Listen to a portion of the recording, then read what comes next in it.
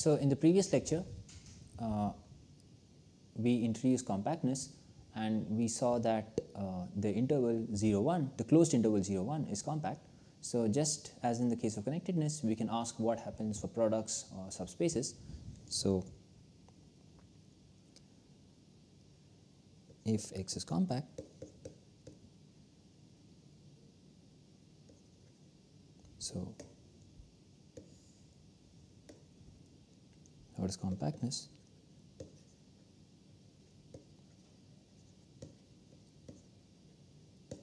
Behave with taking products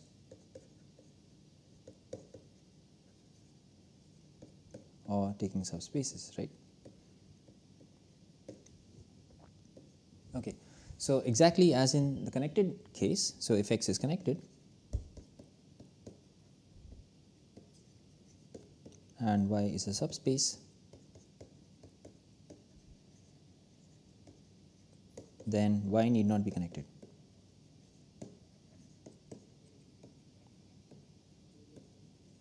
Right? For instance, we can take X equal to R and Y we can just take just 2 points, 0 and 1.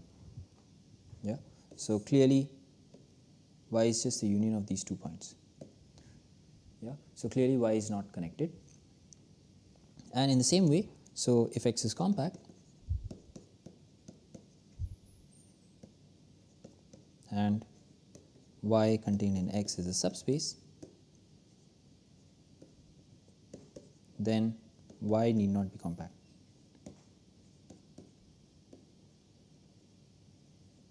Right. So, we can take X equal to 0 1 and Y equal to the open interval 0 1. Okay. So, there is a homeomorphism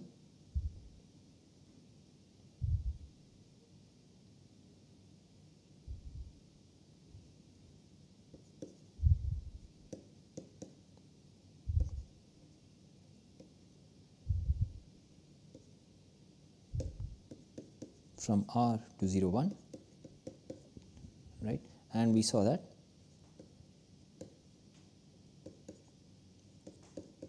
R is not compact. Yeah. Thus, the open interval 0 1, since homeomorphism obviously is going to preserve compactness. Yeah. So, and we saw that R is not compact. Yeah, we explicitly wrote down an open cover which does not have a finite subcover is not compact. Yeah, what this homeomorphism is left as an exercise.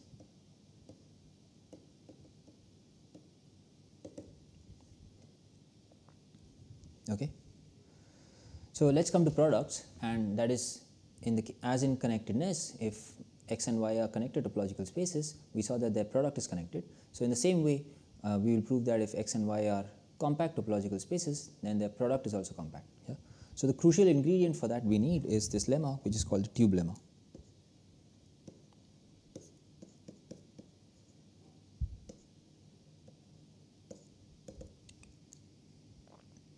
So, let Y be a compact topological space.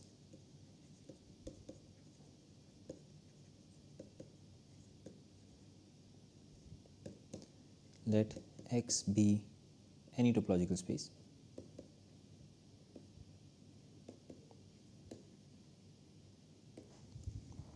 Okay.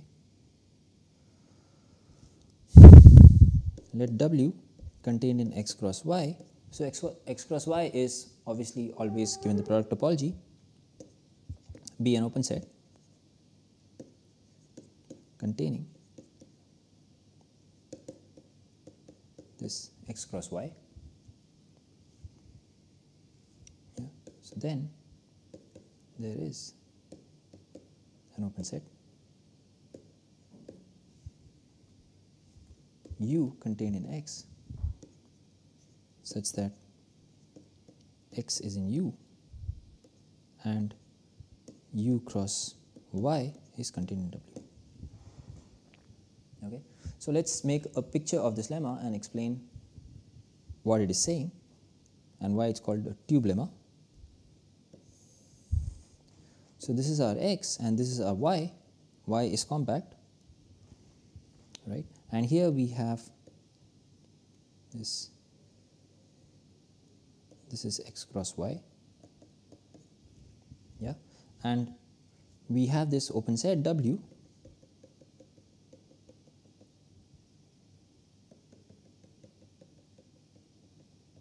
W is some open set which contains x cross y. Then what this lemma says is there's a small neighborhood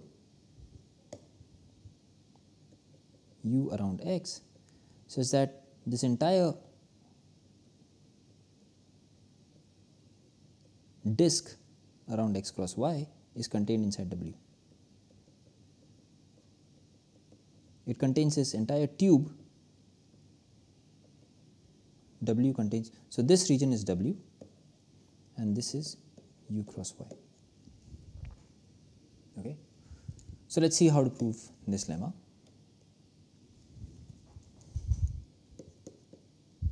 Proof. So given any point y in y, there is a basic open set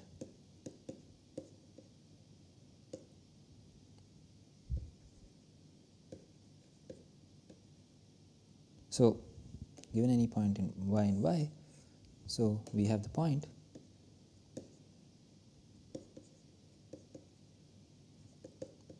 x comma y which is in x cross y, which is contained inside W, right? And W is open in the product topology, which implies that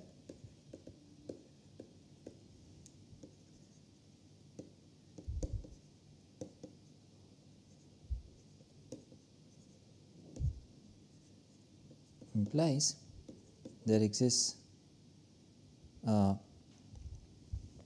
open sets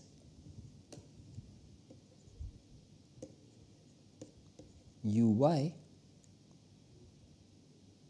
contained in X and Vy contained in Y such that this x comma y, this is in Uy cross Vy and this is completely contained inside W. Yeah? So we are taking any point over here, this point is x comma y, so we are just saying that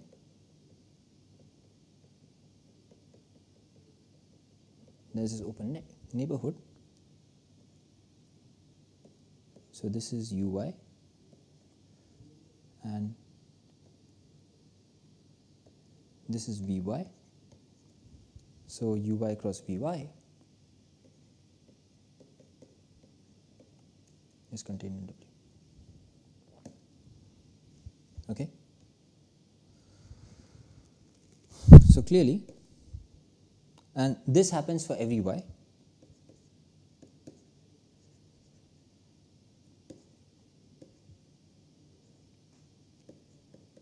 Right. So thus, we can write y as a union of y in y, v sub y.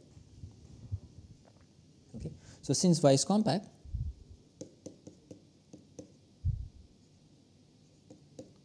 this has a finite subcover. So we can write y as j equal to 1 to n v yj. We can write this as a finite union, right?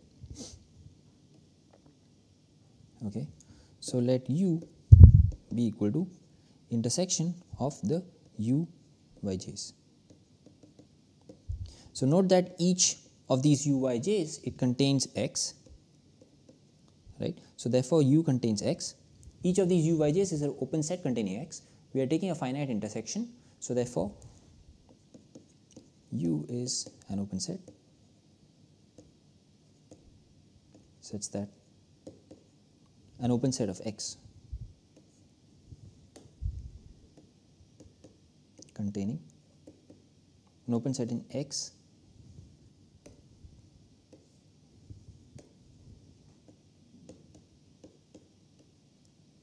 containing the point x. Okay. So then u cross V yi is contained in U yi cross V yi, which is contained in W.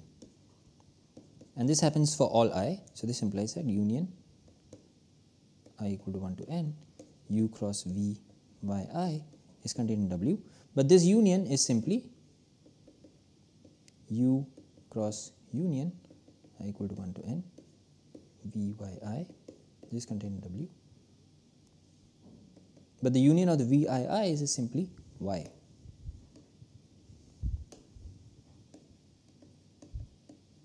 Is contained. Okay, so this completes the proof of the lemma.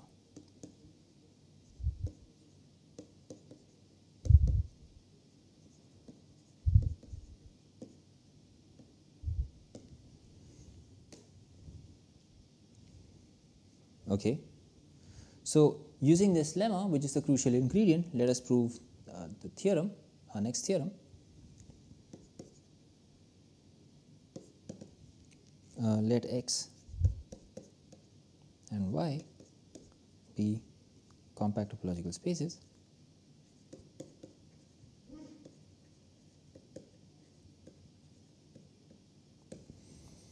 then the product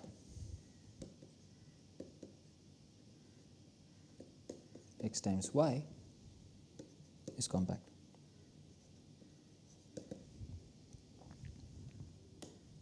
Okay, so let's prove this.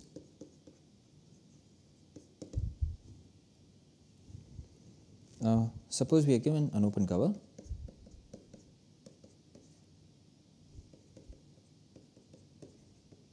B an open cover. Okay, so then fix an x in x. Yeah. So then we have x cross y, which is contained in x cross y, right? So as x cross y, so note that, consider the map,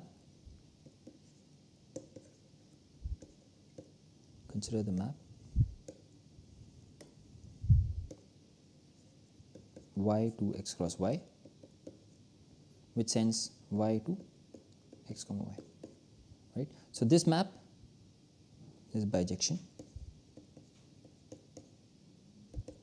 factors through x cross y, and this has this subspace topology.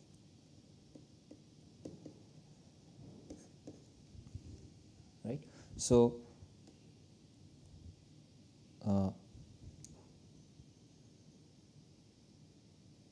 it is easy to check. So the map from y to x cross y is obviously continuous because the image of y, so let's call this f, let's call this f sub 0, let's call this I, yeah, that f sub 0 is a homeomorphism.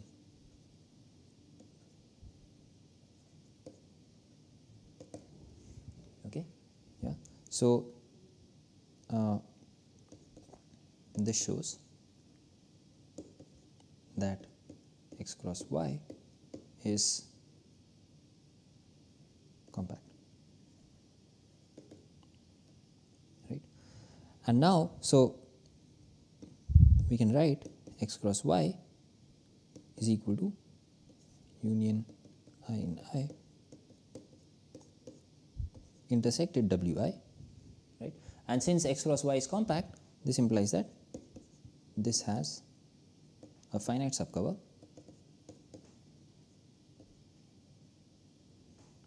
right, which implies that this x cross y is actually contained in some finite set wij. Okay.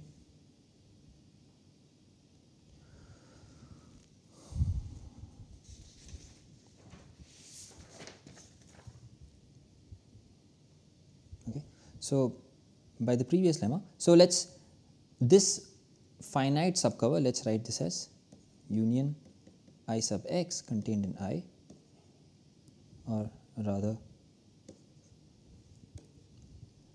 I in I sub x I wi. Yeah. So x cross y is contained in some finite subcover. We just collect the indices in that subcover and put it into the set I sub x. Yeah. So here is a finite set. Okay. So now by the previous lemma,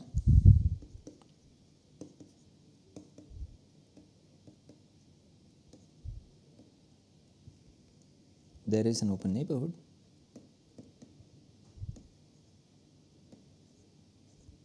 u sub x of x in x such that,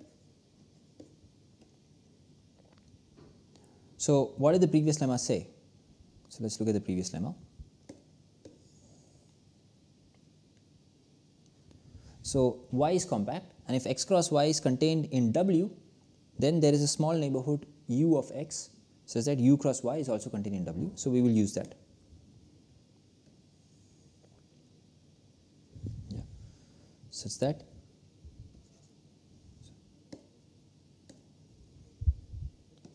u sub x cross y is contained in union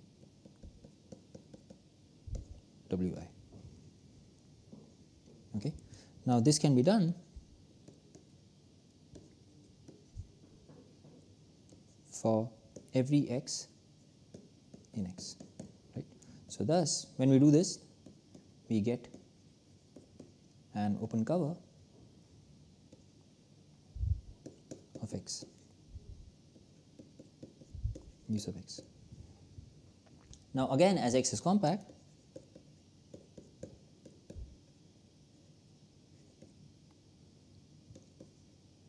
this has a finite subcover. So we can write x as u x sub j.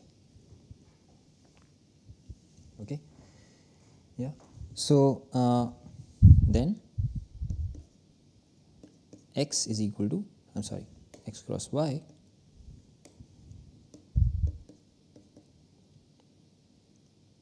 union u sub x xj cross y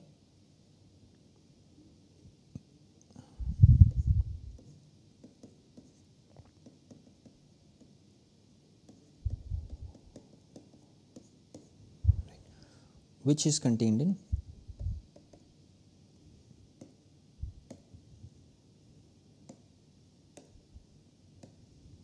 j is going from 1 to n.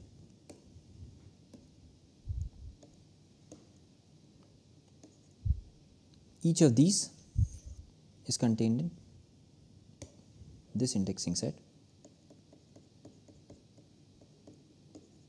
Wi, right? And now the index set is finite, yeah? So each I sub xj is a finite set, subset of I. This implies, so let me just, this is equal to union I in 1 to n Wi. This index set is finite, right? So thus x cross y, so thus we have found a finite subcover.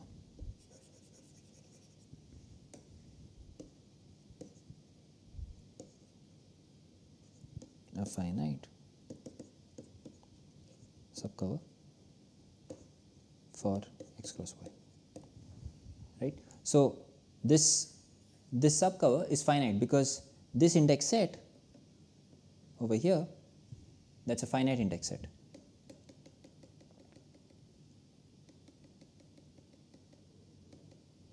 Okay, so this completes the proof of this theorem.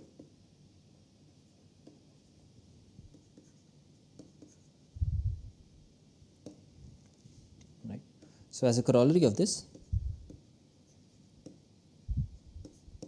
we see that the closed interval 0, 1, I mean when we take product of it n times, is compact.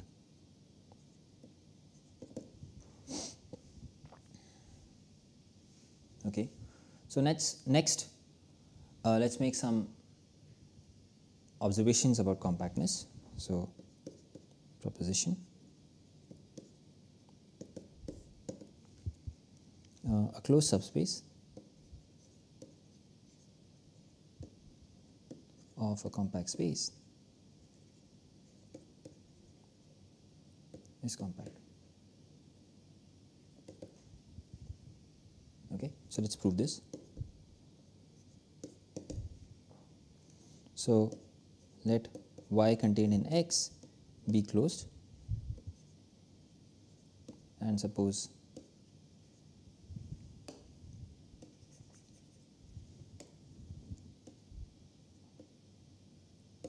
that X is compact.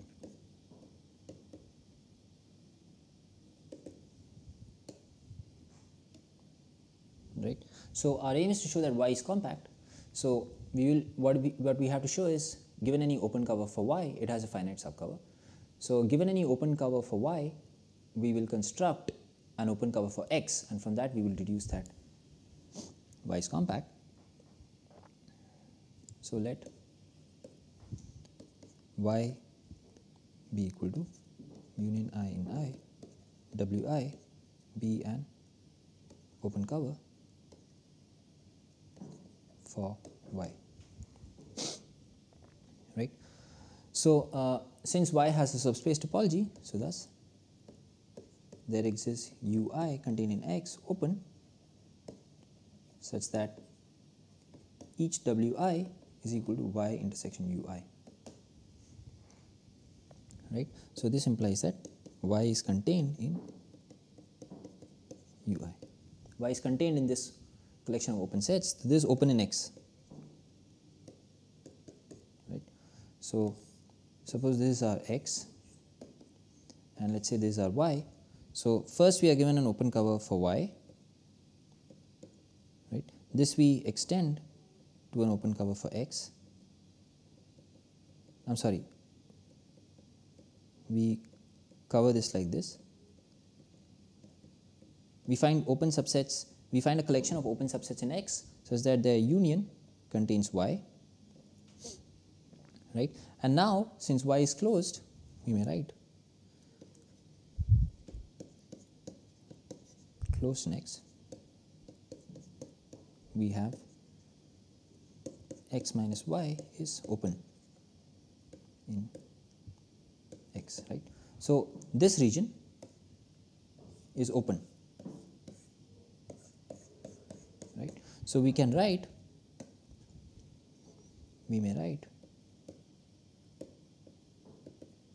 X as X minus Y,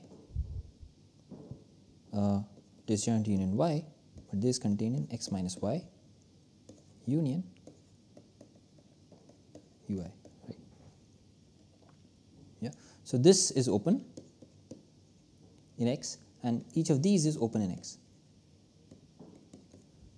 right. So X is contained in this and all these are of course contained in X. So this implies that we have gotten an open cover for X.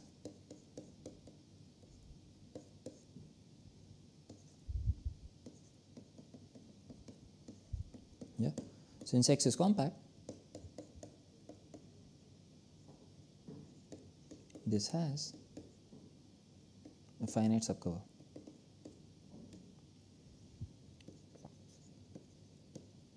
So let's say the finite subcover looks like this.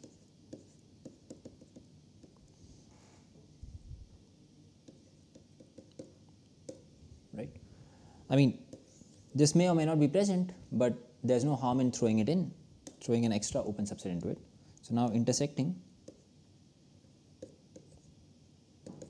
both sides with y, we get y is equal to, this is empty, y intersected with x minus y is empty. We simply get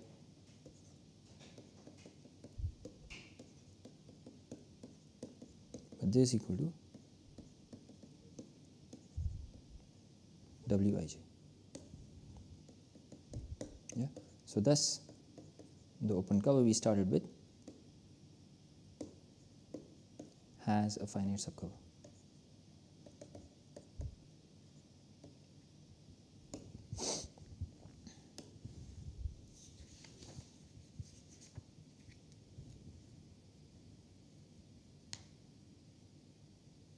Okay.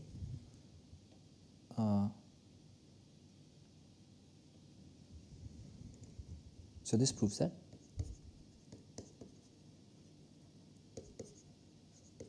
Y is compact. So we will end this lecture here, and in the next lecture we shall show that a closed subspace of Rn is compact if and only if it is closed and bounded.